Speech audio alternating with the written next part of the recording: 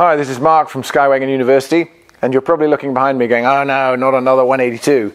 Well, firstly, we're in the hangar because there's some helicopters outside from the fire they've just put out, and it's kind of cluttered and noisy, and I can't get down the road we normally are on.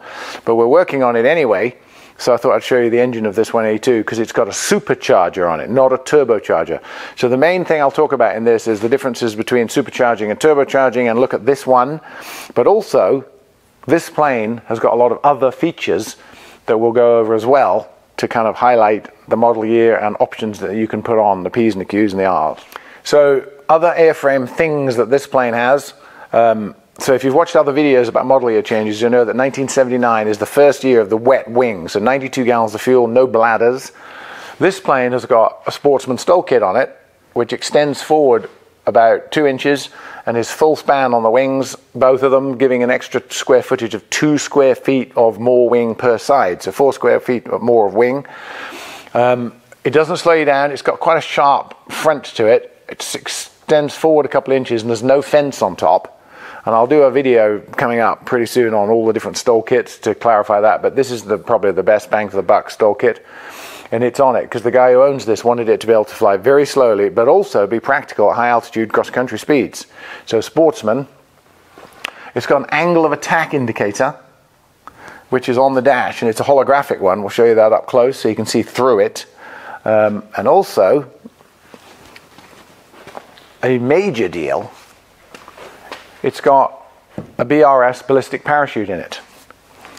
So if the calamity occurs and you're going down, you get it below 130 knots, rip the cover off inside and pull the chute, and it blows the rear window out, and it says right on here, danger, stay clear, rocket deployed parachute egress area.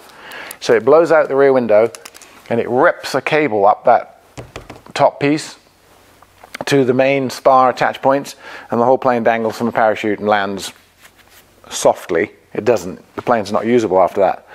But that uses up quite a bit of baggage area. So I mean, here's the baggage area. So it uses up a little bit of the baggage area, and it weighs, you know, 35, 40 pounds, and it's got to be serviced every, I think it's a 12-year interval, just like in a Cirrus.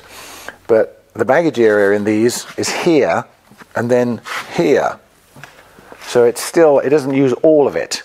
But if you were over some forested area or mountainous area at night with nowhere to land and it quit, you'd be very glad you had that. But the whole rest of the time when you're just carrying it around, it is a bit bulky.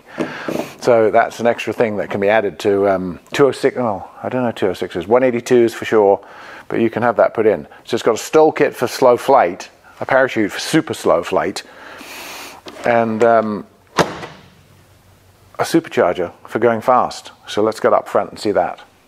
So if you remember from other model year change videos, the U engine, the 0470U, and remember 0470 is opposed, 470 cubic inch, continental, and the U engine is in the 1977 to 1986 182, so this is a good old 0470U in a 79 182. This is the supercharger, all this stuff. And a turbocharger, a lot of you'll know this, but for anybody who doesn't know it, a turbocharger is a turbine spun by the exhaust blasting out of the engine, and in its spinning through a bearing to a hot side but not an exhaust side, there's another impeller that's sucking air in, driven by the air being blasted out by the exhaust, sucking air in and jamming it into the engine and giving it artificially high manifold pressure because it's being forced induction. But turbochargers are fed with oil that's high temperature down to a bearing. They are very high temperature themselves because they're right in the exhaust gas stream. They have turbo inlet temperature. They're up to 1500 degrees. You have to cool them on the ground and let them idle so the oil doesn't boil in the bearing. There's a lot of turbo maintenance on a turbocharger. But a supercharger is the same concept. Here it is. It's a spinning impeller, but it's driven by a belt off the back of the engine. And if you remember in the 50s and 60s, you'd see a car with a hole in the hood and a great big scoop sticking out with butterflies on it like this when you rev it, and a giant belt coming out like in Mad Max. That's a supercharger. So the engine drives a belt which turns the supercharger, which makes the power that the engine needs because it doesn't have any power, But if it doesn't have any power, how can it turn a supercharger? So there's a catch in it. The engine uses four horsepower is used to turn the supercharger to make the energy that it needs to run. So it's like a perpetual motion machine, but the energy input is obviously fuel and air. So if you were at low elevations, you'd be using it at like 24 inches and the supercharger's barely online. In fact, there's a knob in there, you can turn it off, and we'll go in and have a look. But when you're at altitude, say you're taking off out of Colorado, you can go to 28 inches of manifold pressure with a belt-driven supercharger, and the oil in its bearing is not hot, is not pumped from the engine, it's self-contained. The system is cold, so there's cold air induction. The supercharger itself is cold. You don't need to idle it on the ground. It bolts onto the back of the engine. This one is made by a company called Forced Air Motive in Colorado, and it's about $30,000, and it just bolts onto the back of a Continental like this. The air comes in here, into the supercharger, compressed, blown back out, down here, and into the bottom of the carburetor, just through the normal induction of the carburetor. So you'd normally supercharge an injected engine. This is supercharging a carbureted engine, so you're putting forced air in the carburetor, which would make it too lean. So, not lean, there wouldn't be enough fuel pressure from Cessna's own gravity from the high wing, so there's a fuel pump. So you run 2 fuel pumps for takeoff, and after takeoff, when you're climbing out and everything's settled down, you just turn one of them off. And every hour or so, you just swap pumps. So there's 2 very good, long, what are they called, continual demand fuel pumps on it, and we'll look at those on the other side, and we'll look in the cockpit. So let's see how it all works. But here's the machine. Normal engine, supercharger. And here on the right side of the engine, firewall, here's one pump, fuel line to the carburetor, other pump. So you just alternate them. Each one could run continually, but just for redundancy, there's 2. If it's at high altitude and high manifold pressure and cruising, and you turn off the pumps, it'll quit. It'll run out of fuel like you turn the fuel selector off. It'll just die. It'll idle down. So there is a manifold pressure setting for every altitude where it wouldn't need the supercharger, wouldn't need the pump. So you can taxi it on the ground without the pumps, but when it's in high demand, it needs the pumps. So always in flight, you use the pumps. So 2, redundancy. And inside, I'll show you the controls for those. Let's have a look in there. So here we are in it. Pretty impressive. So the boost cutoff pull knob here. So if you were flying and you did that, the supercharger is now offline. It would be normally aspirated, normal 182.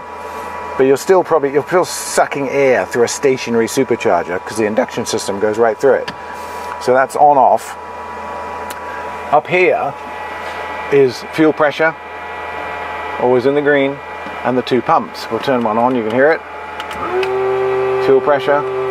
Takeoff is both, and then in cruise 1, and this turns so it lights up. That's off, okay. So fuel pumps, 2 of them independent, fuel pressure, and then here's the fuel gauges, which are just digital because it's been upgraded, and then some Garmin stuff. And some 275s, pretty nice equipment in here. But that is the main knob right there, boost cutoff. And since we're in the cockpit, if you needed the ballistic parachute, in the unlikely event of that happening, activation procedures. Turn off mixture, rip the handle cover off, it'll just lift off. Turn off your master switch and pull the chute at 130 knots. And she'll blow the parachute out the back. And since I'm seeing it out of order a little bit, but it's fine, here's the supercharger boost cutoff manifold pressure limitations chart.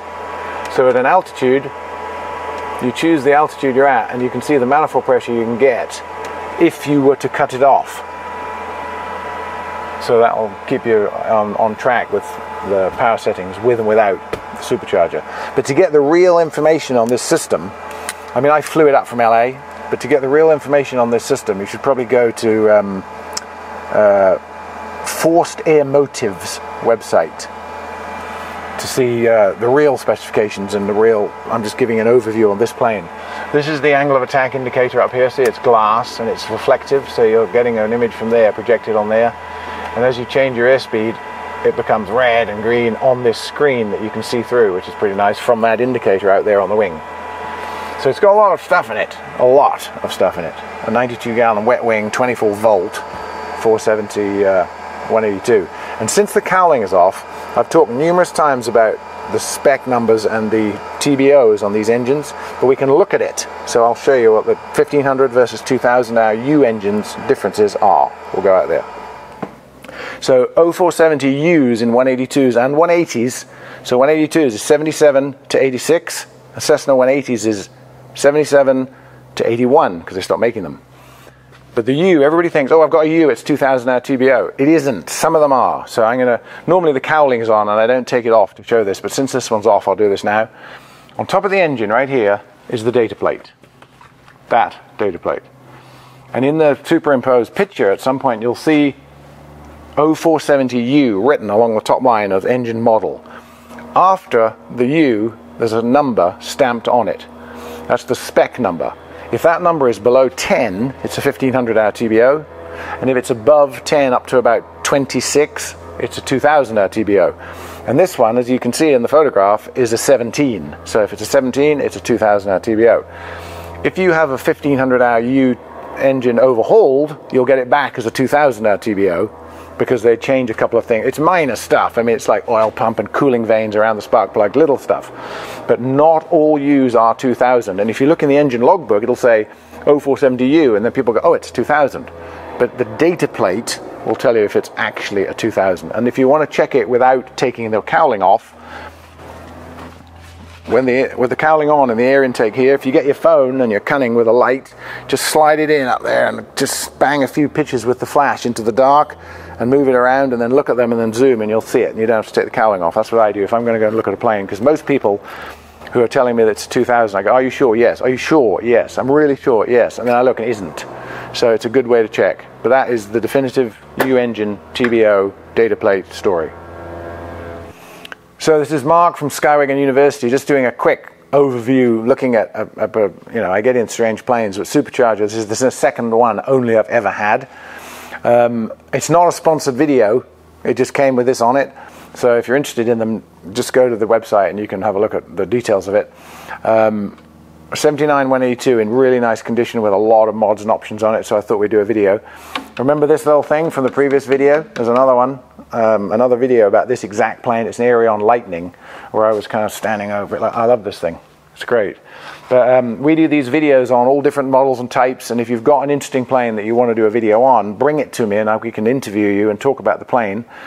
And then please subscribe. We've got a lot of people who are very, you know, loyal viewers and people following, and it's kind of baffling why we've only got 35,000 subscribers. Please subscribe and maybe share it and give me some tips on how to make that happen more, because subscriptions are what make us able to do it. But click on the link for subscription, the bell for notifications, and also if we do podcasts, and if you've got an interesting story about flying or career, or you know somebody that might like to come over, have a cup of coffee, or do an informal podcast as well. But thanks very much for watching. Mark at Skyway University.